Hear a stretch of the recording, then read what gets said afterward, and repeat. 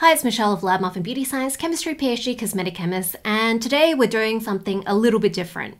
I recently saw this list of top products mentioned on the skincare addiction subreddit on Reddit. I don't know how many people know this, but I actually used to be a moderator there from 2014 till 2019, so I'm really familiar with these products, and I thought it would be interesting to do like a tier ranking list, which I've seen Anthony Fantano and James Welsh and tons of other people do. We're going to go through Reddit's top 15 products and put them onto this tier, which goes from Holy Grail all the way down to not for anyone, and then below that I've got like a little area which is products that I haven't actually tried. As usual, these are my opinions on the products. My skin is not your skin. Don't stop using a product you love because I didn't like it.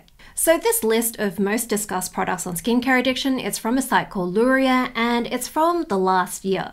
So the mentions can be good or bad. It's not really distinguished, so I would expect most of them are good mentions though. Okay, so our first product is the CeraVe Hydrating Cleanser, and this is pretty much no surprise. CeraVe is like Reddit's favorite skincare brand. It makes sense, it fits in with a lot of needs of the people from the skincare addiction demographic. So from a 2017 survey, I don't think there's a newer one. Most of the people on there are female, which is the case with pretty much anything skincare, but also in their 20s. So CeraVe's products are very budget friendly. Reddit is a largely US based site and CeraVe is really easy to get pretty much anywhere in the US. Lots of people end up on skincare addiction because they're looking for solutions to their acne, and this is recommended by tons of dermatologists for that because it's suitable for such a wide range of people. It's fragrance free, they're very inoffensive formulas. Reddit users are generally more focused on effectiveness of skincare products rather than enjoyment. Most people got there to try to fix a problem with their skin. Reddit is also a text-based site, and so there's a lot more emphasis on information rather than anything aesthetic like something like Instagram or TikTok. I think they're fine. They're a very safe recommendation if you're looking for plain products, but I do kind of just find them a little bit boring, a bit joyless. I prefer a more sensory experience with my skincare. I like things that feel nice and smell nice. So yeah, they're good, but I find it difficult to actually get excited about them. So the hydrating cleanser, I think one of the reasons it is so popular is because it is non-foaming. So there is this very popular myth that foaming cleansers dehydrate your skin, and this has been around for ages and it still persists. I've talked about this before in my video about cleanser myths. More foam doesn't necessarily mean less gentle and more stripping. There are lots of ways to boost foam in a cleanser without just turning to harsh surfactants. Back in the day, I think this was more of an issue because the only real way that people made cleansers foam was by adding more sodium lauryl sulfate, which tends to be drying unless it's formulated carefully. So I think this myth is still around because of more old school skincare experts and also just like legacy information online. So this is a good cleanser. It is really hydrating. The name CeraVe actually comes from ceramides and multivesicular technology, and both of these are about moisturizing. Ceramides are substances in your skin that contribute to that skin barrier, and CeraVe products contain them to replenish anything that's lost. So it's meant to restore them for more moisturized, less dry skin. The multivesicular technology part is about having moisturizing ingredients in little packages with multiple layers around them. And so that means that these vesicles sit on your skin and slowly release the moisturizing ingredients over time, so you have prolonged moisturizing after you've used a CeraVe product. Now, I don't know how much of this technology is going to last after you've washed the cleanser off, but it does have a lot of hydrating ingredients which at least will keep your skin hydrated when you're cleansing, which is one of the more compromising steps in a skincare routine when your skin becomes a bit more vulnerable. This cleanser is not my favorite of their range. It is a fatty alcohol-based formula that comes out a bit like a kind of gel. It doesn't foam, and I do have a preference for foaming cleansers. I just prefer how nice they are to spread over my face. I do like the pump, and I like that pretty much all CeraVe cleansers come in pumps. I think this is also popular because it is CeraVe's recommendation for dry skin. A lot of people on skincare addiction, again, end up there because they have acne, and so many acne treatments are quite drying. So there's things like Roaccutane, which is the oral drug which dries out your skin quite a lot. People are maybe using tretinoin or adapalene or different, or even benzoyl peroxide, and all of these will dry out your skin, and so you kind of want a cleanser that isn't going to strip more. I have oily skin, and so CeraVe's recommendation is different, so I was always bound to not like this one as much, but It is really solid for people with dry skin, so I'm going to put it in solid choice. All right, the next product is the CeraVe Moisturizing Cream. So this is called the CeraVe in the tub on Reddit. Yeah, CeraVe have a lot of moisturizers in their range, and a lot of them have very similar names and similar color coding. Again, this is for dry skin, and with the skincare addiction demographic, it makes sense that this is so popular. This formula hasn't changed much since CeraVe started. I think the biggest change was that they took out parabens around 2020 for marketing reasons. Every once in a while, people will freak out about parabens and then discover that the CeraVe that their dermatologist recommended is full of poison. This is not true. I have a video on why clean beauty is BS, but it happens all the time, and I think it is happening on TikTok probably right now. So it makes sense from a commercial angle to get rid of parabens, I guess, as much as I hate it, because parabens are really safe preservatives. This has a really nice mix of moisturizing ingredients. There's my favorite glycerin. There's things like petrolatum and dimethicone, which are occlusives. They help seal in moisture. So you have the ceramides, you have phytosphingosine, which is an ingredient that is meant to mimic what's already in your skin. There's cholesterol, which again is already in your skin. Now there is this problem with this product, which is closed comedones. Some people just get tons of these with it. Closed comedones are like little uninflamed pimples. So you can squeeze out white stuff, but it doesn't go red. A lot of the time we call these clogged pores, and a lot of people put this down to the fatty alcohols in the product. I'm not sure if that is the case. It's the cetyl alcohol. But yeah, it does seem to be a problem. So I'm going to put this again in solid choice because I think it is a good recommendation for most people, even if it's not super suitable for my skin, which is more on the oily side. Okay, on to product 3, which is the CeraVe Foaming Cleanser. This one is my preferred CeraVe cleanser. It's good for oily skin. It is quite hydrating. So it turns out there are a couple of different versions of this. The one I tried, I bought in an Australian store, so that is the Australian and European version, which has cocoa betaine as the first surfactant. There is a different version which is sold in the US and UK, and that has cocamidopropyl hydroxysultane as the first surfactant. I haven't tried that one yet. I'll have to try to track it down. The one I'm reviewing here is the cocoa betaine. I was feeling pretty silly about not noticing this earlier, but then I saw that the official Australian CeraVe website got confused. It has US reviews on it. So I stopped feeling bad. It's got a nice mix of ingredients, so it's got some really gentle surfactants that aren't really harsh or stripping. It's got cocoa betaine, it's got sodium cocoyl glycinate. Both of these are really quite hydrating surfactants. We also have the standard moisturizing ingredients that CeraVe puts in pretty much all of their products, so glycerin, ceramides, hyaluronic acid.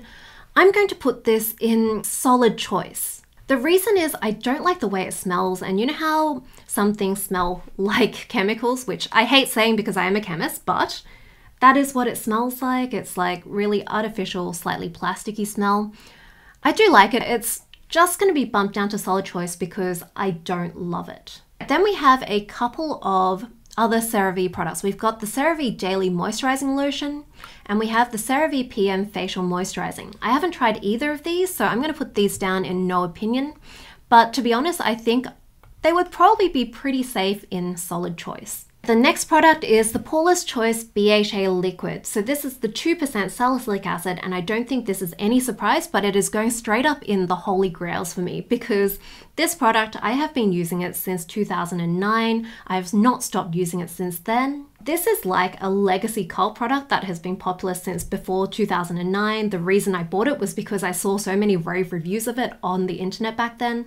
And I think back then the biggest influence was probably Makeup Alley. This is just a really good salicylic acid product, so if you have large pores, blackheads, oily skin, acne, this is probably going to help your skin. I have tried so many products on the market and I still haven't found a salicylic acid product that works as well as this on my skin.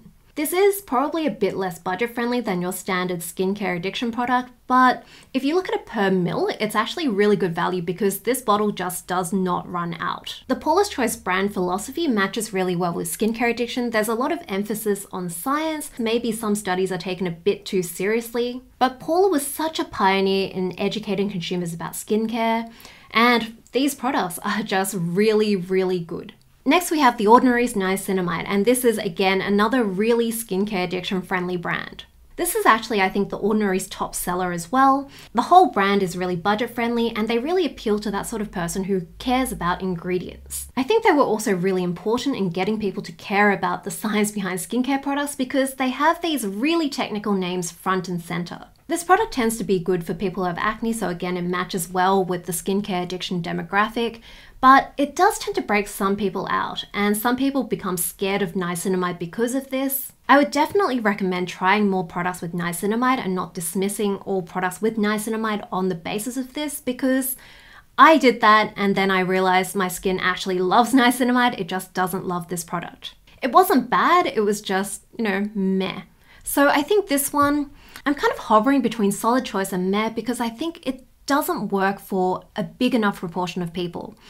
I'm going to put it in meh for now.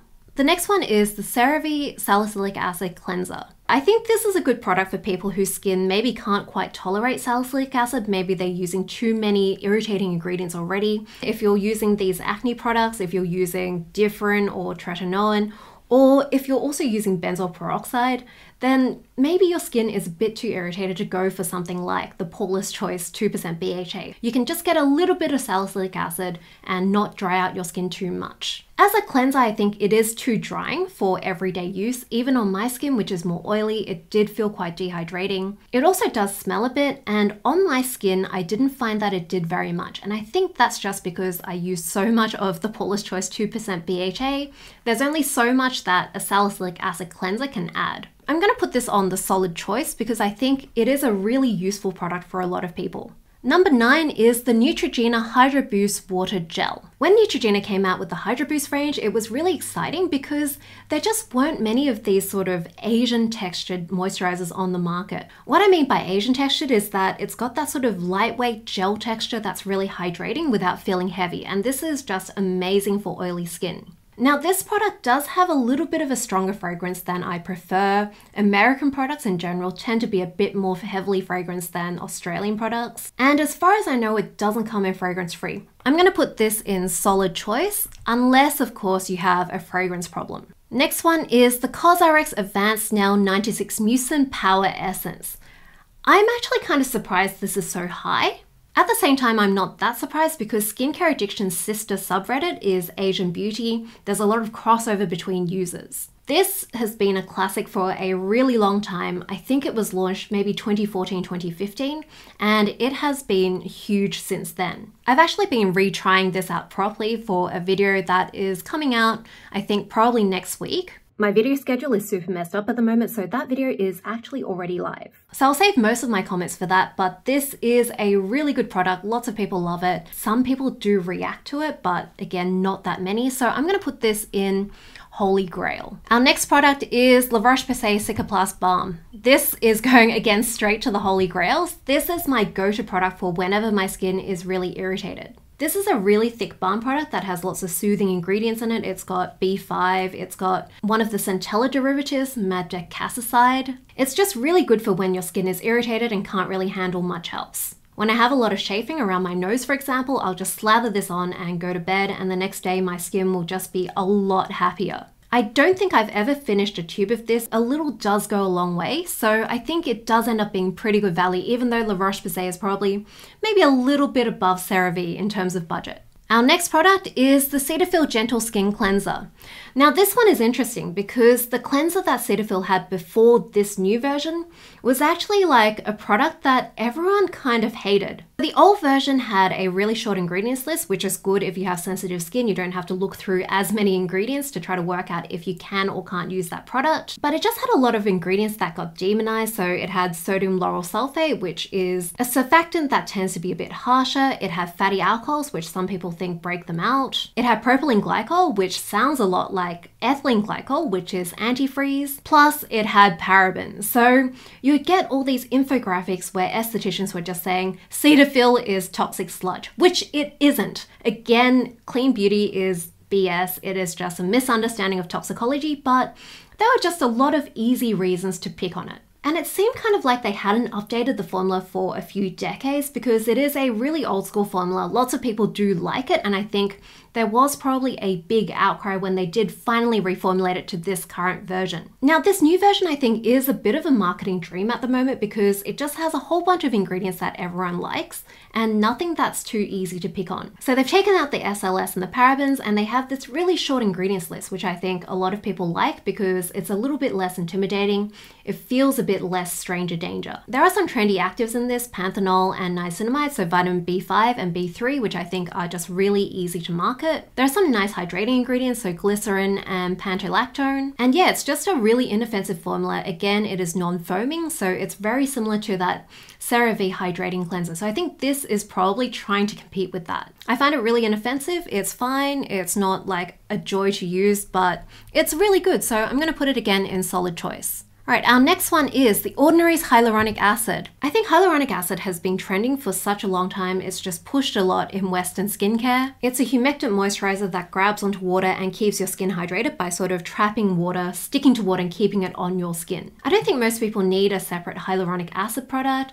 I think the main complaint that people have about it that I agree with is that it's just a bit boring as a humectant. There are so many other ingredients that can do more, like glycerin is in so many things and it's a really good humectant already. There's the snail essence, which is just a heavy hitter. This is just a bit meh. So yeah, I don't hate it, but it's just gonna go in this area where I probably wouldn't recommend it. But if you're using it, I'm not gonna like knock it out of your hand. Then we have The Ordinary's Glycolic Acid Toner. This one I have mixed feelings on because this is a bit strong. So it says 7%, but it doesn't really feel like a 7% glycolic acid product. I think a lot of people end up overusing this and then burning their skin a lot, but I think it is really good for people who want a stronger chemical exfoliant, and it is such good value. It is a huge bottle. I've actually been using this on other parts of my body. I've been using it under my arms as a deodorant. I know some people also use it on their scalp to like exfoliate their scalp. So yeah, this is a good product. I'm going to say solid choice as long as you're using it properly and you're not, drowning your face in it. All right, number 15 is the CeraVe Healing Ointment. This is not officially available in Australia, but I do like it. So back in 2015, the idea of covering your face in Vaseline overnight became really popular on Reddit. There was some post about becoming a slug, which was kind of funny because people were into snail at the time as well. So yeah, that seems to be the origin of the term slugging, although people have been doing this for a much longer time. Tiara Willis, who is an esthetician, I think she's most active on Twitter.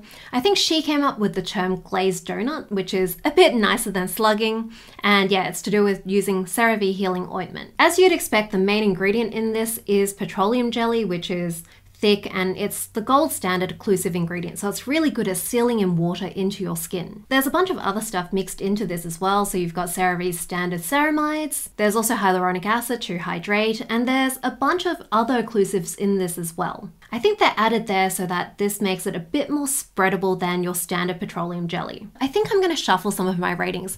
I'm going to put the glycolic acid toner up to Holy Grail. I actually can't think of another chemical exfoliant that is this budget friendly, and I think that is rare enough that it can go into there. And then I'm going to put the CeraVe Healing Ointment into solid choice because I personally am not a huge fan of slugging. On my skin, it's fine for other people's skin, but I just find it a bit messy on my pillowcase. And yeah, I've got other products that I prefer for that, which is, the La Roche-Posay Cicaplast. So there are my rankings of these 15.